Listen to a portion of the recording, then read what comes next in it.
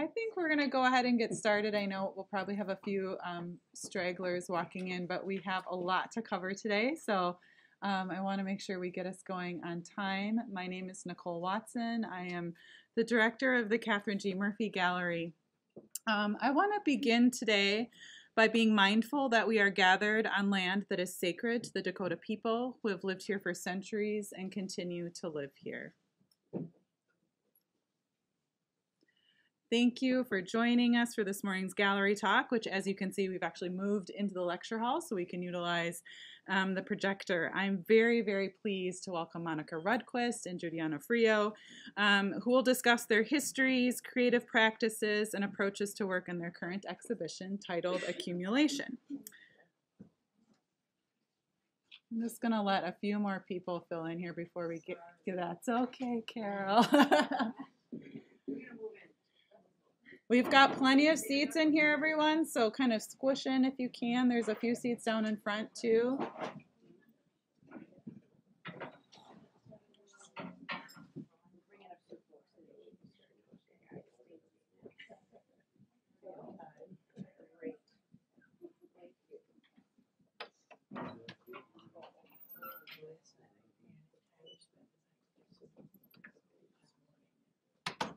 How are we doing? It's great to have so many students here. Thank you, students, for coming today.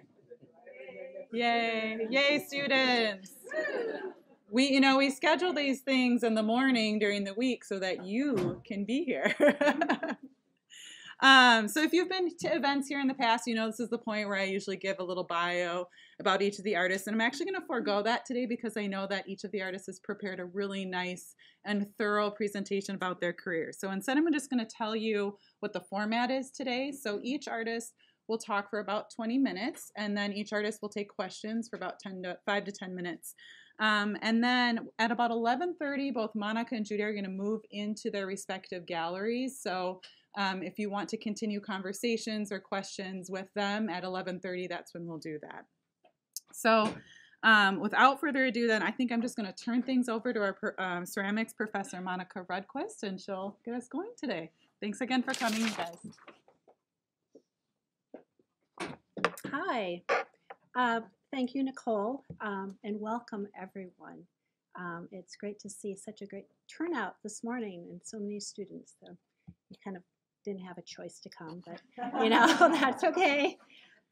First, I'd like to really thank everyone here that helped to make this all possible, including the entire art and art history department, my colleagues that kind of put up with me through this last year, all the students.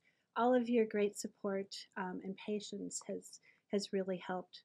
And I'd like to thank the university. I received 2 grants that really helped to make this possible. I'm thrilled to be here today with Judy. She's been a figure in my life for about 30 years, and I'm so glad to finally be exhibiting together. It's been kind of a goal of mine. She's been a role model of how to stay true to oneself while constantly pushing and challenging both herself and us with so many of the different materials that she uses to create objects of beauty. I'm sorry, I'm a little nervous this morning for some reason. She's been a model of how to stay true to oneself while constantly pushing and challenging both herself and us, as she's worked with so many different materials to create objects and forms of beauty. We share a belief in the power of objects and a love of form and material, a practice based on intuition and curiosity. In my artist statement, I say I'm an accumulation. And in this talk, I'll share with you some of those experiences. Now, what am I doing here? Sorry. Just click. Okay. So I come from a family of artists. My mom was an architect in a field dominated by men in the 50s when she joined. And my dad was a painter, known for his mastery of inventive color. When I was little, my sister made many household items out of note cards and masking tape, a camera and an iron with a masking tape cord are most memorable. I fell in love with clay early memories, 4 or 5 years old, in my father's studio at school. He taught at McAllister. By the time I was 13, I was hooked. I loved Marilyn Levine's work that both looked like clay and leather, as you see here on the left. I made this bathroom fixture at that time. It took me a long time to master the wheel, but once I did, I never stopped. My parents fostered my interest in clay by connecting me to Gail Christensen, whose work you see here on the upper right and lower left. She taught with my father at Mac. I worked with Gail in her home studio when I was about 12 and basically just hung out. I also took a summer class here in this same building when it was brand new, when I was still in middle school. So I have memories of that sometimes when I walk through the studio. By the time I started at Mac, I had already worked with Gail, and her influence was strong. She made functional pots and large-scale sculptural murals. As far as I knew, everyone did. Clay wasn't just about making pots. Gail retired in my junior year and moved to Sedona, where she lived among the rocks that looked like her work to me. A former student of hers, and Warren Mackenzie's, filled her spot, Ron Gallus, whose work you see up in the right-hand corner there. I began working with porcelain, as you see here, during my senior year, and I haven't turned back. Today I can say that the responsiveness of porcelain works well with the quickness of my throwing.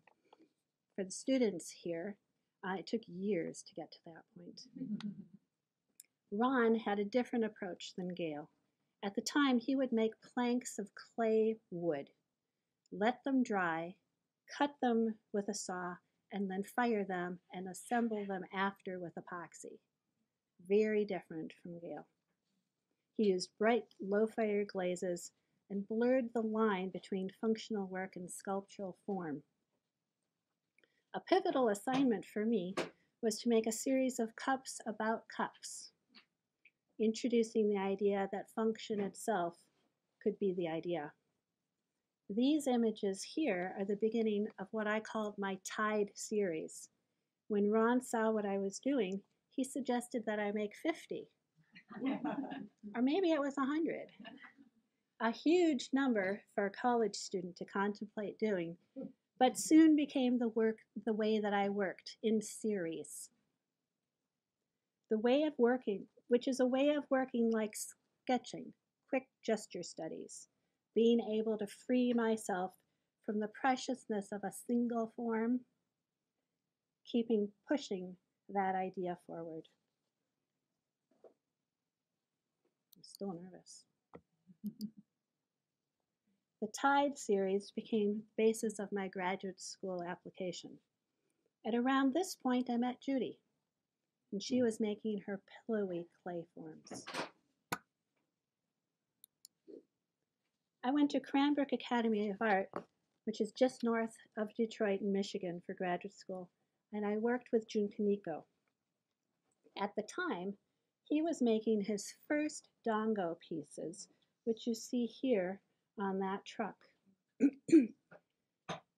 This image shows them en route to the school studio from the Omaha Brickworks, where he built and fired them in a huge beehive kiln meant for firing hundreds and hundreds of bricks.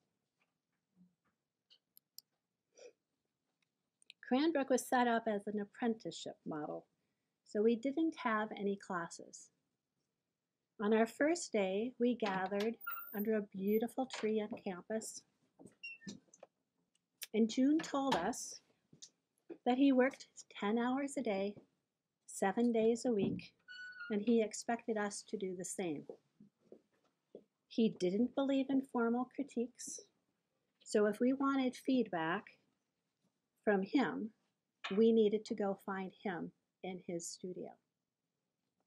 Then he left.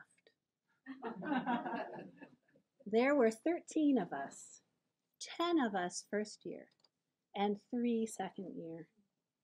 We eventually became a very tight-knit group, many of whom I am still in contact with and are a very important support system for me.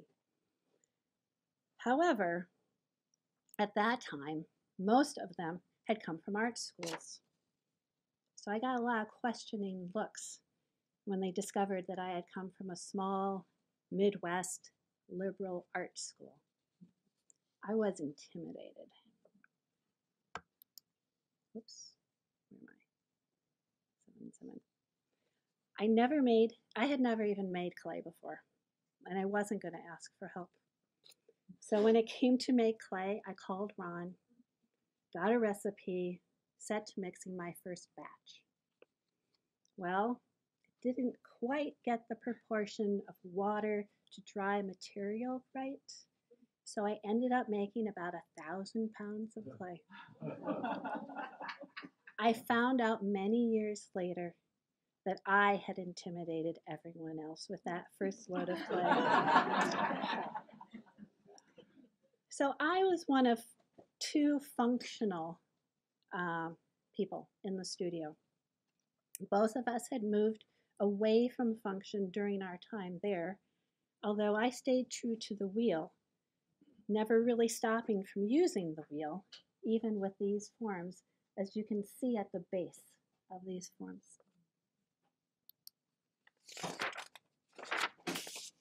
I used my time in school to experiment, trying different types of porcelain, and I discovered perlite, a natural volcanic material that when added to the clay would melt and burn out at certain temperatures or become pockets of glaze in others, and I became obsessed with creating these forms that had as much perlite in the clay body as I could get. I discovered at this time a love of process and material. My thesis exhibition consisted of this piece titled Throwing Wall. I was tied to the wheel. It included everything I had been making, simple bowls, cylinders, lumps of perlite clay, and everything in between. It was a visual record of the process and what my studio shelves looked like. I realized that no one form was important, but the importance came when seeing it all together in context. I suppose I was accumulating already. When I returned home, I literally brought a ton, different ton, of perlite clay home in a U-Haul truck.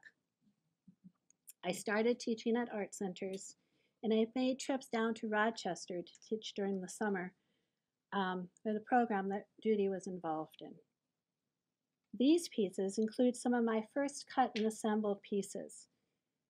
These are also some of the first pieces that consider the architectural space of the forms, interiors, walls, windows. In this series, Window Cut Platter, these are the first cut and assembled platters that were hung on a wall. And I'm sorry for the old slide, but it was a long time ago.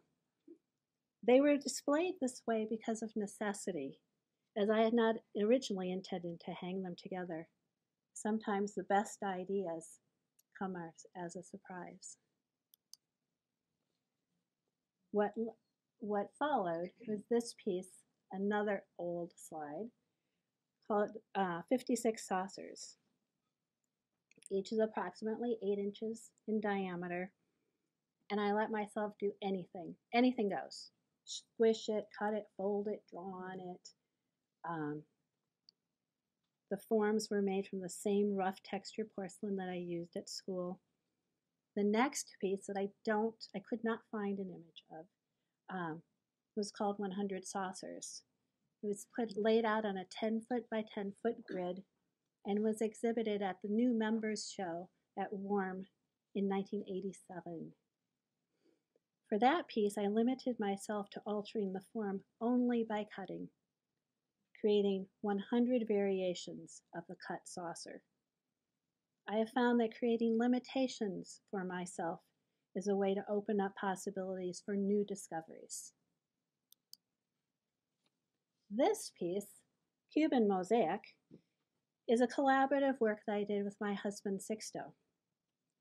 Collaborations are a great way to see your work through someone else's eyes and through a new perspective.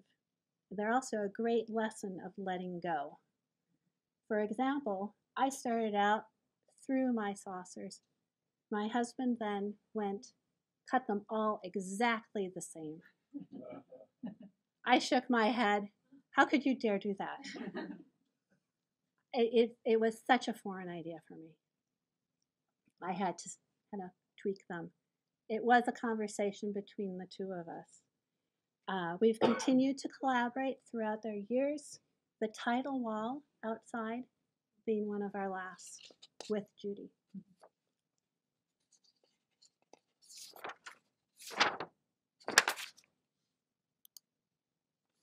These images might seem a big jump, but all the while I've been working on the wall pieces, I continue to make functional work, primarily for family and friends.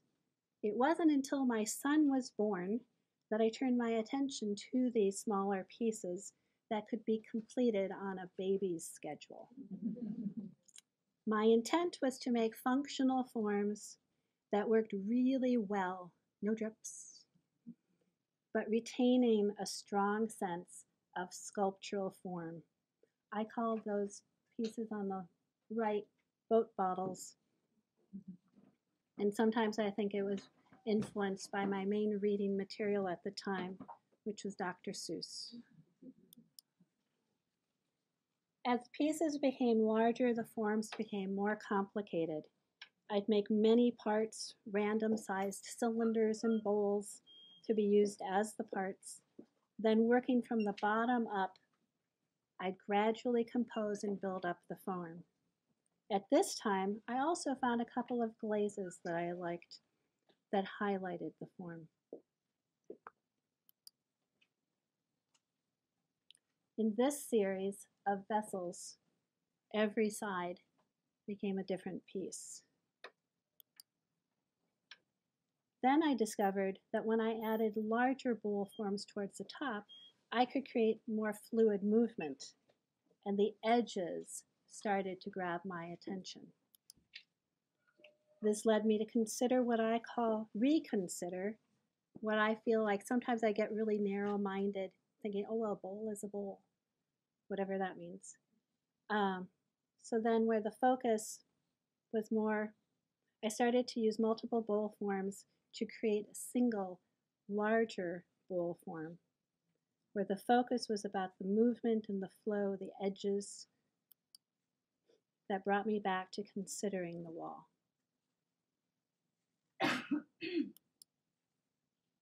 At about this time, I was doing about 4 or 5 art fairs a year while adjuncting here. I loved the interactions with visitors at the art fair because that was where I got direct feedback from the people that bought my work, and sometimes from people who didn't buy my work. But I learned that I could push what I was doing and that people would respond. Take these intersecting trays. When I first made these forms, I had not considered putting them on the wall. But it took a comment from a couple at an art fair about how great it would be to both use these during a dinner party and then hang them up on a wall. The light bulb. I also started to push what could be done with a cup form. Cups could nestle next to each other, and crackle glazes could break up the surface, while pools of color could be on the interiors.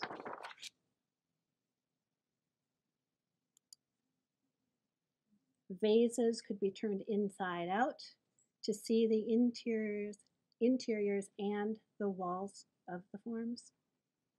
At this time, my mom was diagnosed with dementia and kidney disease, and I learned to be in the present. She had always told me to make what I had in my head because no one else would do it. So that's what I did. That became my mantra. What intrigued me most about these inside-out vases were the edges and the top view.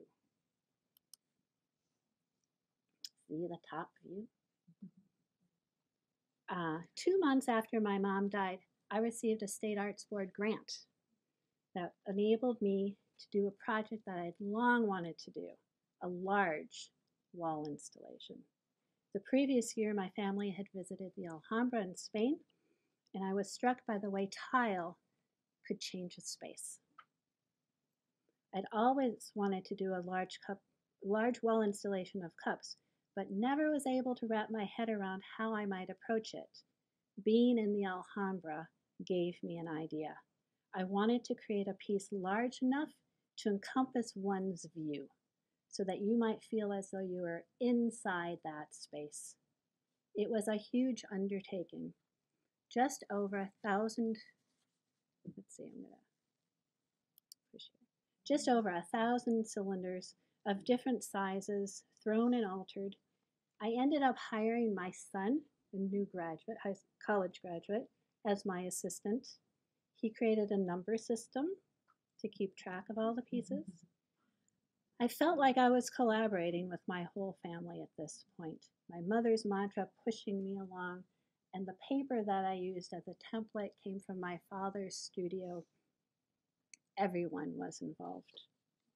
I titled the piece Intersection, as it represented a time in my life when all these things were coming together.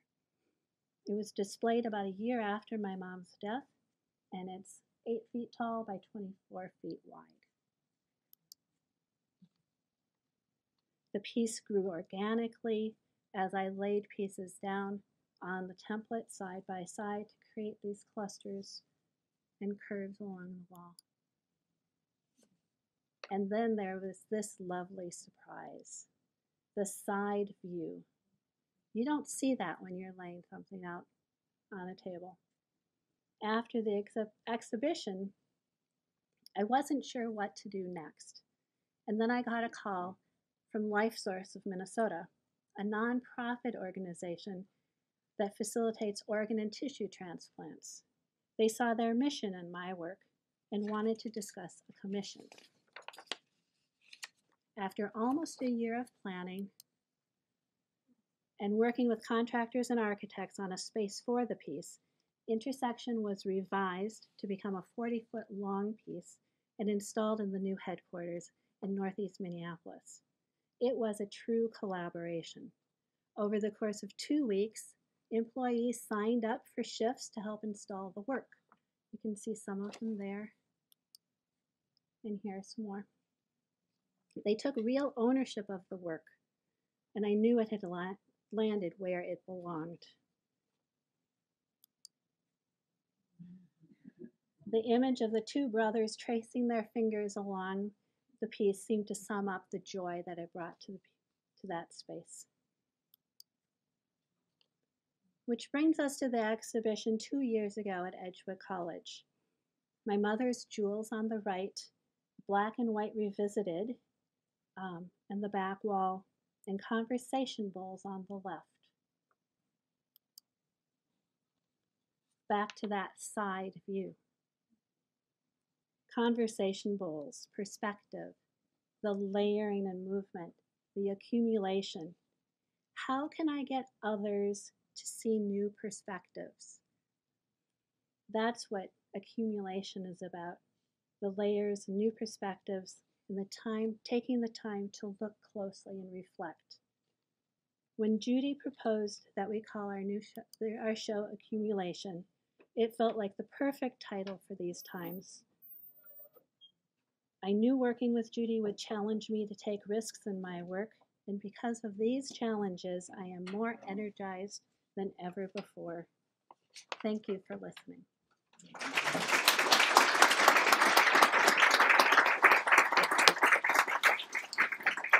I even finished before 11. You did. Well done. So anyone have any questions for Monica?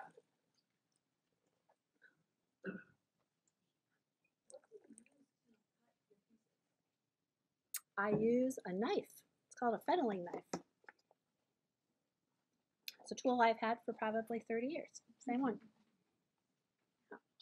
Yeah. What do you bound it to the walls, like that vertical? So each piece has a hole that's drilled in at a 45-degree angle, and they're hung on nails. So they fit flush against the wall. The large pieces and the small ones. Yeah. Black and white are colors. I like to joke that my father took up all the color. And so he left me kind of the black and the white. As you saw, sometimes I'll use them as pools of color. Yeah, for now, I mean, it feels like I'm really interested in the forms, and colors bring a whole other story to it. So the black and the white feel, for now, like the best. And the crackle. Sometimes you get a little orange in there. Yeah. Back. For like these conversation bowls, are all the pieces from the same throne form, or is it multiple? Good question. Those are all from the same form. For the last few years, I've taken a single form and then altered it. Yeah. Yes. I wondered about landscape spaces that Mhm. inspire you. I do a lot of walking around the bridges. And so most recently, the pieces in the gallery there, the dancing vines, that came directly from these vines that are growing along the river. So kind of immediate things. I look at a lot of things when I'm walking, natural forms. And also in response to different textures. Are you keeping like a sketchbook, or are you photographing, or do you let it percolate? The phone with a camera is a great tool. People will see me walking late to class and I stop because I have to take a picture of something. Yeah. I do keep a sketchbook, but not really of those kinds of things. Yeah. When you're attaching these to the walls, you're always plywood behind the sheetrock, or sometimes just hanging them on the sheetrock? The smallest pieces are fine on the sheetrock, but most times I'm making sure that there's plywood behind. Yeah. Yes. Apologize for being a bit late. So maybe this question is I'm drawn to the poetry of your pieces, and when you perhaps take this form apart, how is it that you what part of that poetic experience do you, or I see it as poetic. So do you see it as poetic perhaps? Or is it language and as an experience? Because I felt very visceral with your work. So there was a poetic quality. I'll have to say that I respond a lot to my work over time. So if you're responding to, when you go into that studio or to the gallery space, I'm still learning from it, right? Because I don't, when I'm working, I'm not really sensing that. But I know what you're saying. Yeah, I'm slowly coming to that too. Yeah. Okay. Any other questions? We've got time for one more.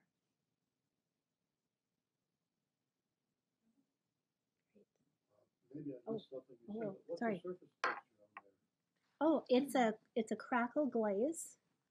So it's a glaze that is made of two parts, and when it fires, it splits apart. And yeah, I discovered that about 5-6 years ago, and I really loved how it broke up the surface, and it was something that it was like a chaos that I could control, but not. It's a product that's available then? No, I mix it from two different materials. Yeah, I can tell I can tell you exactly what it is. So, yeah. Yeah. Great. Thank you, Monica. Thank you.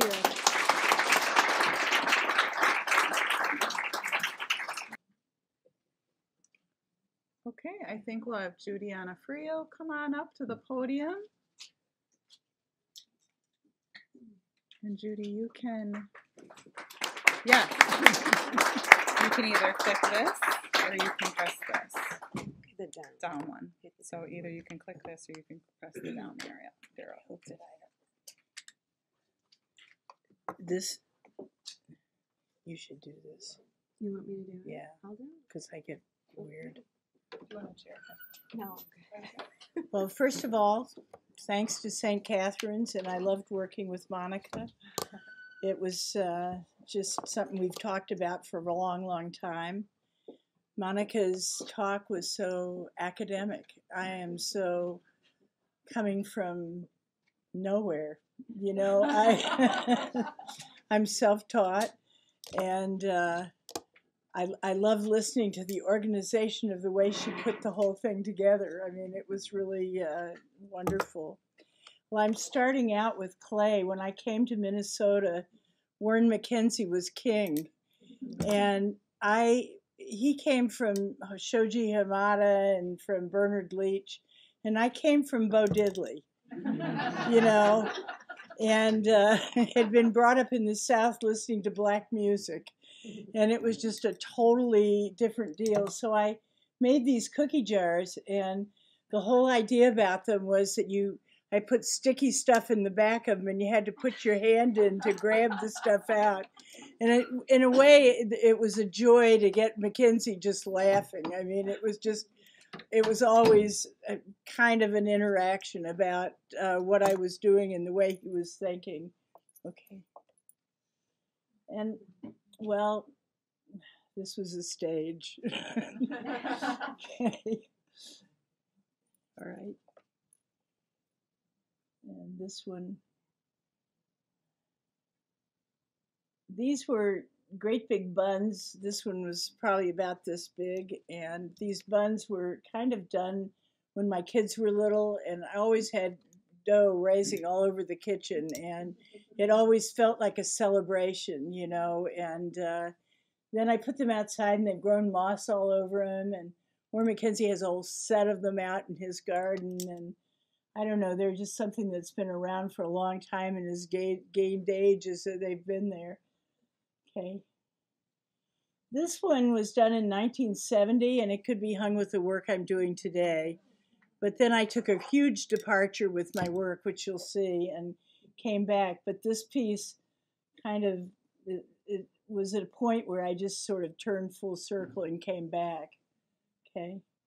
This was when my mother died, and it was a large installation, and the title was "Give Me Land, Lots of Land Underneath Starry Skies," of the entire song.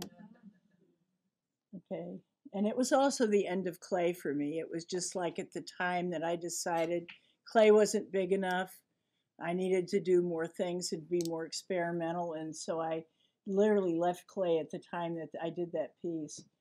This was a big piece that I did up in Grand Forks, and I was really intrigued with stringers, and I built the structure to create a drawing at night in the sky.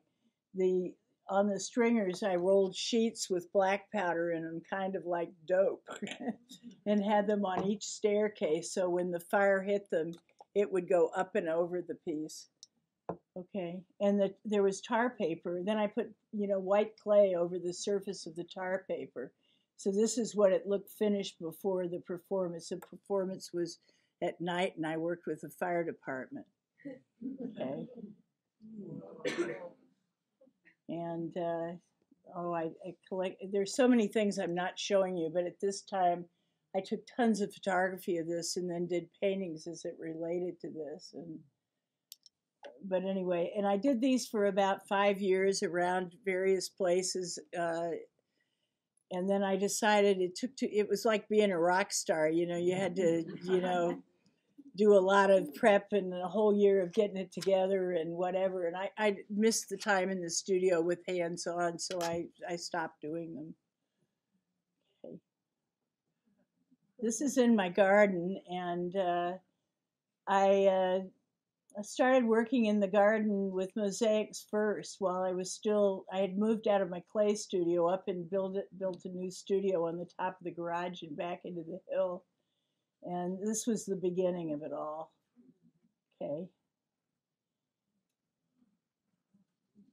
Right now, I keep it changes all the time. These are old photographs, it's a whole different deal right now. George Washington kind of got rotty and I'm rebuilding him. Okay. Okay. This was before my show at the Institute, the Judy Land show, and I was practically stuck to the floor. I was working with Joel Piper, and my studio is 800 square feet, which is not entirely huge, and we were doing some fairly huge pieces. This was the entrance to that show, and basically Mrs. Well, in the front was Abe Lincoln and Hear No Evil, See No Evil, Speak No Evil, all around on the surface, and then Mrs. Butterworth was on the shelf right there in the middle. Okay. And inside I thought of it kind of like a garden, but there were like arches that had large pieces inside of them, and then these big garden kind of compotes. And my idea about mosaics was anything goes in terms of material, from metal to glass to shell to whatever. And this was the exit to the show with Mrs. Butterworth floor molding and hundreds of buttons and little plates that said Paul Bunyan and, things that were meaningful to me.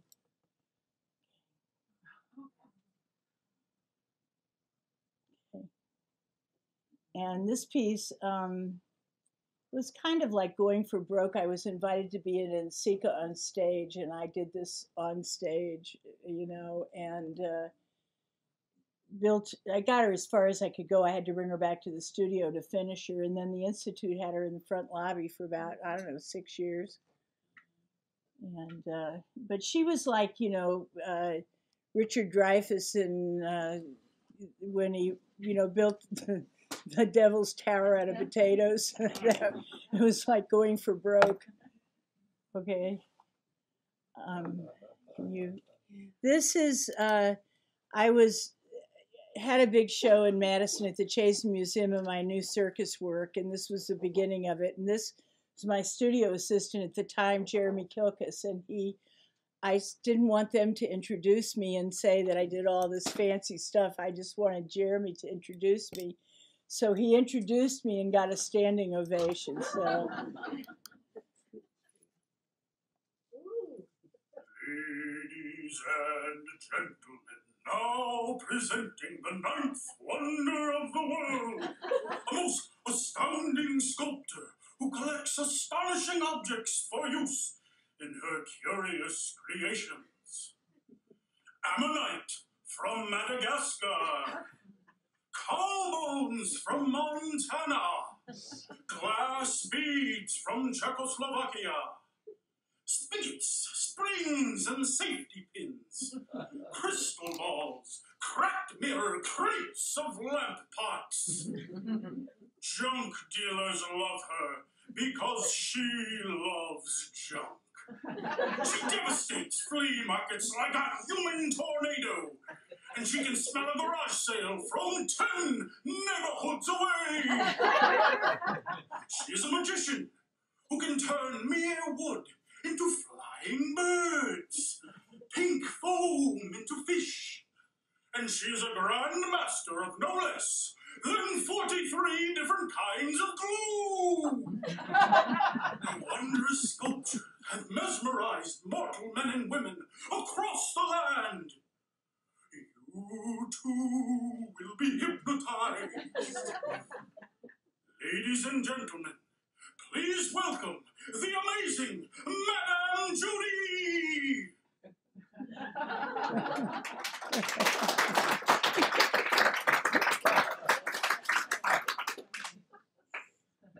was a hard thing to follow, let me tell you. I mean, so this was one of my first mosaic pieces. It's called Deep Water, and it's about 8 feet tall, and it's using, you know, everything I could get my hands on, plates that look like water and stuff that made the swans that went over her head, and hundreds of bottle caps and mirrors and ends of little forks and knives coming off of the tips and whatever.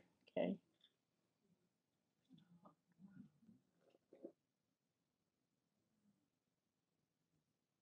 This is up at the M right now in St. Paul.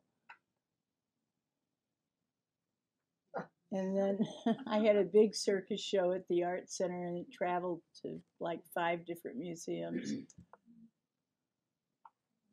This was, you know, all of the fire around the whole thing. It's well, the title of the piece is Meow. And all of the spikes are like twisting. I collected old English tins from garage sales that were patterned and then twisted them all for the fire. And this is a drag queen in Rochester that came to the opening. So you get an idea of how big these pieces are, you know.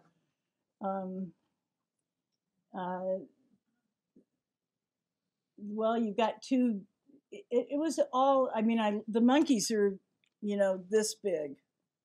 And the piece is about 15 feet. It didn't fit in my studio, so I had to sort of cantilever stuff. And at the time, I really wasn't trained as a sculptor, so I had to figure out how to, and this guy sitting right here next to me, Tyler Forland, was the brilliant guy that figured out all the mechanical stuff to make this happen. Because the base itself was 8 feet across the bottom. Well, the long and the short of it is I got cancer, and I just cut all the color out of my studio and started working with bones. And I'm fine now, and everything is good with the world in regards to that. But it really made me evaluate everything that I'd been doing for years, which was whatever. And I had collected bones in my studio for probably 30 years, but had them stored underneath the back and had never used them. Mailed them to my daughter, who's a sculptor, and figured she'd use them, and then suddenly realized I needed to have them, and so she shipped them all back. But this is a place I go to get them, and this was, you know, very rarely do I find a whole animal like this, and this was particularly a good one.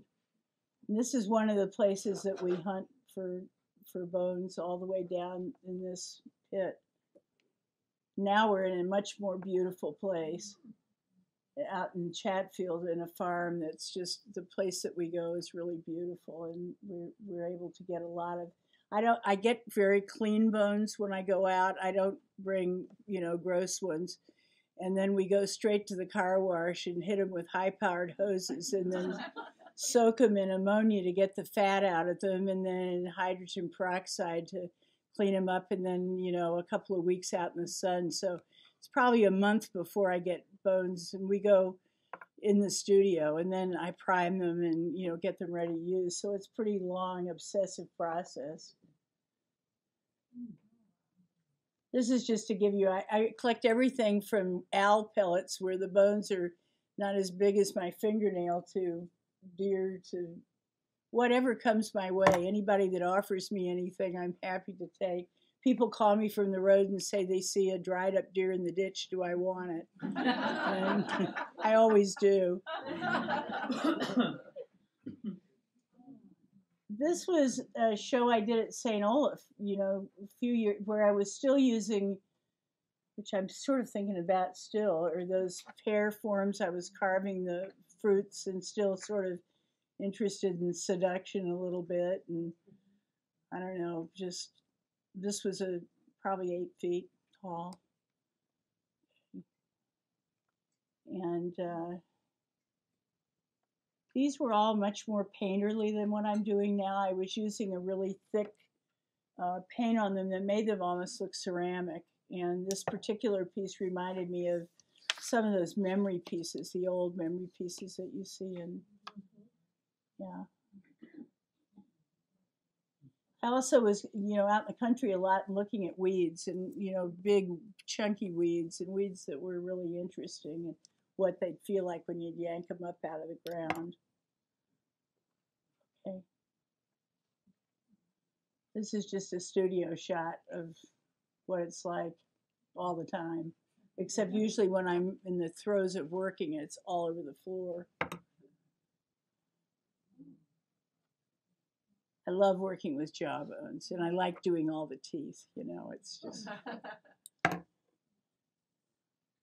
This piece is in the show, and I put it in because for those of you that know Don Wright's work in clay, Don was a very close friend of mine, and about 2 weeks before he passed, he mailed me all these bones. And they're very different than the big bones that I use that I get from here. These are really unusual, and they were very tiny, and Tyler came up with this brilliant idea of instead of using screws and setting it in, we used wires to hold it together, and so it was a labor of love.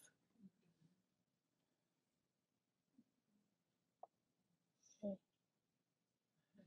And this is me with my 2 studio assistants, Tyler being one of them and Chris being the other one who couldn't come today. But we're like a team, and we really get along, and it's just, I love my life right now. I love being in the studio, and I love being with both of them. Okay. This was building the archway for the show at Rochester. And it was just, we're now working on another big piece on the floor that's the same challenge that this was, figuring out how to build it and how to put it together and how to get it into the art center. We had 1 inch to get it out of my studio. And it was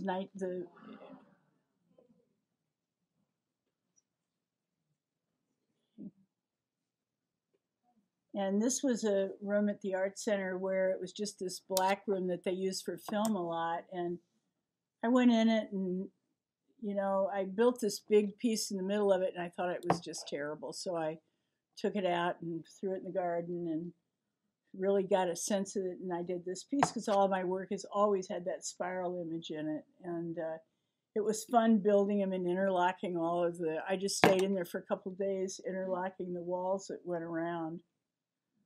Okay. Then after that show was over, I just wanted to play. So I started slicing up bones. These are 3 leg bones. And they always, when you slice them on the bandsaw, they always come out differently, and the forms are just, I'm not over this yet. I'm still into it. Okay. And this is a really huge one where there's that big form is a shoulder, and you can just see the different, underneath they're all leg bones that are sliced on the underneath surface, and then the other ones are on top of it. And again, I had another show coming up, and I kind of left this behind, but I'm still interested in it. This was when it was raw. After I finished getting it all together, there's a surface of resin across the whole top of it. This was still raw right after I put it together. This is a new piece that is just shoulders, and it looks like a big sea fan. And yeah. This is in the show, and this one, odd what it was about for me personally. I just had a great grandbaby, and so I call it a bone crib. And this was a piece that I took out of the art center and threw in the garden, and when I saw it with all, it was really structured out of ribs. When I saw the forms that were on the snow, it started this new piece that I'm working on now. I mean, I wasn't interested in, it just, every day I was photographing it, looking at the patterns in the garden. Okay. So this is like day 1. This was Tyler's brilliant idea, and I just thought I thought it was nuts. I totally thought it was nuts. But we really were going to use it as a structure to follow to go on to the next one. So this is carved and painted, ready to go. Okay. And so it was really sort of, you know, in the beginning, it's just like getting it going, but then you have to go back and elaborate. And, okay. And they're big and they're heavy, and this was, I love this photograph. We had it attached to the ceiling, and there it is. So where am I with my 20 minutes? Am I done? You're in great shape. You can take some questions. Does anyone have any questions for Judy? Yeah? I have two questions, but I'll just ask one first. How do you apply the resin when it's all done? Do you spray it or do you paint each? Pour and just do little pours and keep pouring and watching the bubbles and trying to keep in control of it. I mean, it's just experimental. Sometimes if the, you know, when you slice a bone, there's a sort of, looks like toast on the inside, you know, and sometimes that'll pull it in really thickly, and sometimes it'll bubble a little bit, so you have to kind of pinprick it and keep it really clean. And underneath there, you can't see in these, but there's mica and little bits of color that are mixed in some of those leg bones that you have to kind of look for. I mean, it's pretty subtle. What was your other question? Okay, yeah. Is this the same one that was built on the armature? Yes. So did you burn it out, or how did where did that black armature? You just lift it out. It just lifts. Wow. See, it's three parts. There's the top part, the middle part, and the bottom part. And there's a iron structure that's under the bottom part that's kind of hidden in there. But it is really, I think it probably could have stood on its own. Do you? Yeah. It could have stood on its own. It was really, after the first picture I showed you, you could see all those little leg bones. And then I sort of went back and did a little fluffy elaboration. And what we've been doing for the past year is if I don't have enough bones of any kind, we cast them. So when there's a lot of repetition, we're casting. For instance, on the 3 big wall pieces in the studio where there's, you know, you can tell where I've been using cast bones. But I'd say all of the big, huge bones are definitely real. And a lot of the African horns, which I love, which obviously you can't, you know, those are cast. And it's wonderful having a bucket like this full of cast bones, and particularly those ram's heads that are, you know, sort of like spirals. And yeah. What are the dimensions on this piece, and how much does it weigh? Do you know? 7.5 feet. I think it's 7.5 feet and About 250 pounds. But you got an idea with it when he was lifting it up on that board in the studio. But 2 guys can manage this thing. Well, it's in pieces. Yeah, yeah. It was, you know, it was kind of a fantasy, like a lot of the vessels that I did right after, you know, I was ill. I mean, when I was recovering, Jeremy brought me, when he was my assistant then, brought me bones right in bed and a drill, and we started making those baskets.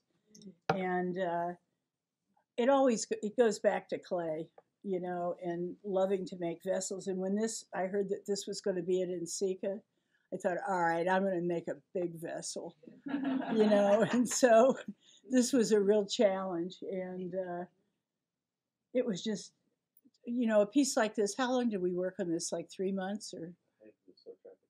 Yeah, it's a lot of time, because it's important to me that you can't see how it's put together, that it looks good from a distance, but if you're right up on top of it, you can't see any stuff. So also I think that it changed really a lot when Madame over here put the lighting on it because in my studio I didn't have the light on it. You know, I just loved the form of it, you know, but I didn't really know what it was going to do until it was in the gallery, and that was just a really nice surprise. So, any other questions? Yeah? I remember seeing your show at the Rochester Art Center, and I was wondering when I was looking at it, like, how do you transport all of these pieces so that they're not breaking because they're heavy, but they're also super delicate? Well, I'd say we soft wrapped most of it. Soft wrapped it and got a big truck, and Tyler and Chris, you know, are magic.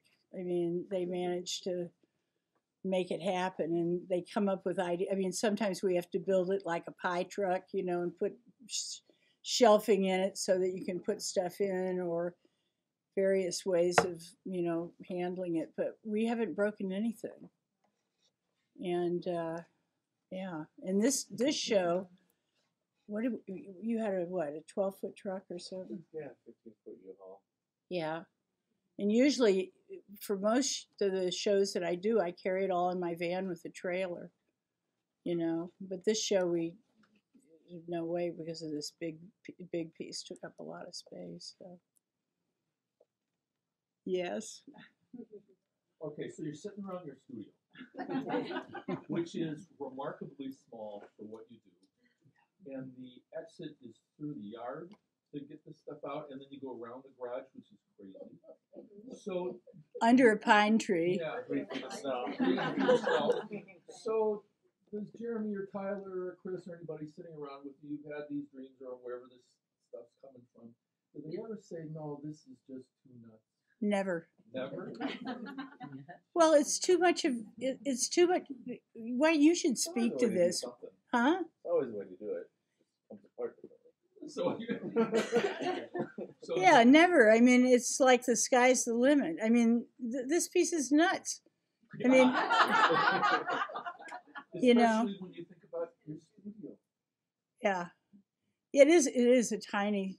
Is it as big as that gallery? I don't. Maybe. No, maybe because the gallery's not full of everything. Right. Well, you know, I've been a monumental collector my whole career, and I can't even begin to tell you what I've got stashed here and there and everywhere, you know. And the studio is now just full of about 1,000 pounds of bone, you know, because you got to have a whole palette to work with, and so it's so fun to go out to the farm and dig bones in the spring. I mean, I love to do it. My husband went out there and was completely grossed out by it, and all he could think of was, you know, germs and, you know, sickness and, you know, whatever. But it's like being a kid on the beach looking for shells and finding a new bone that you haven't seen before, something. I mostly love things that have a big curve in it or have the potential of that. And I don't know, when we go out, and we're surrounded by horses and a big bull that's always there, which always gets your attention. And it's, and the farmer out there saves, if she has a particular, say, horse that passes that she loves, like Lucky passed last year, she'll save it for me under a tree. So the coyotes don't get at it, and it just, you know, so I have some. Then it's really hard to use ones that are given to me especially. But when I had my opening at Rochester, 3 of the bone places I got bone farmers were all there at the opening. And that was huge. I mean, it was just huge. So, anything else? Yeah?